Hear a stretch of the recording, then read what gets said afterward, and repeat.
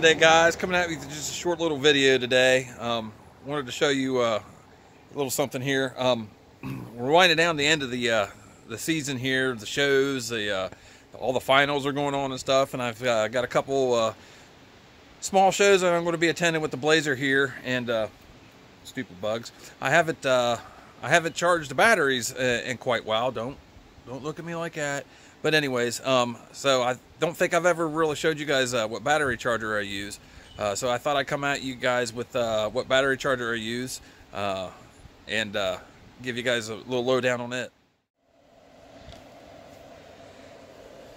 Alright guys, as you can see here, I use the Stanley charger. I picked this up at Walmart for 50 bucks. I mean, you can't beat this. It's a 25 amp, 75 amp engine start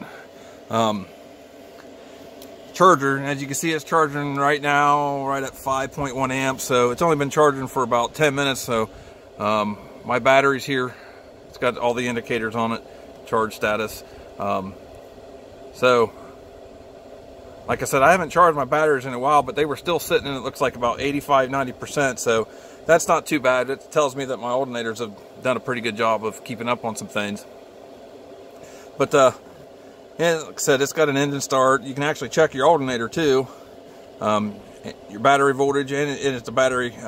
You can recondition your batteries as well. I don't know if I would recommend reconditioning a bank of them at one time, as opposed to reconditioning them individually. I did do that during the rebuild.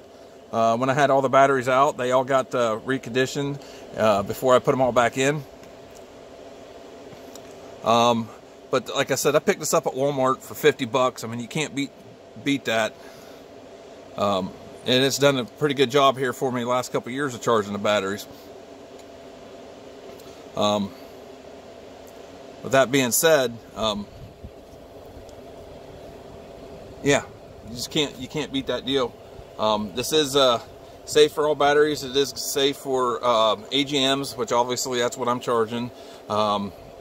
I don't think it would be recommended to do lithiums. Never really looked into it for that. But yeah, like I said, it's a good deal. Couldn't pass it up. Charging my batteries here. That ain't doing a bad job.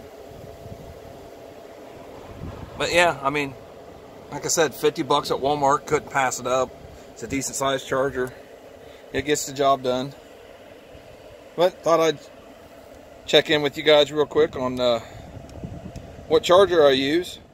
Alright guys, like I said, the show season's winding down. There's only going to be a couple more shows I'm going to be at with the Blazer before park it for the season. So I'm going to be in Logan on the 20th of October, which is this Saturday. It's going to be at Howard Ware's birthday bash. It'll be a park and pound event. It's going to be at the Lake Logan Dam. And then I'm going to be back in Logan on the 28th. It'll be downtown Logan for an event. It's more of just a car show, but I may be able to play it some there. I don't know just yet.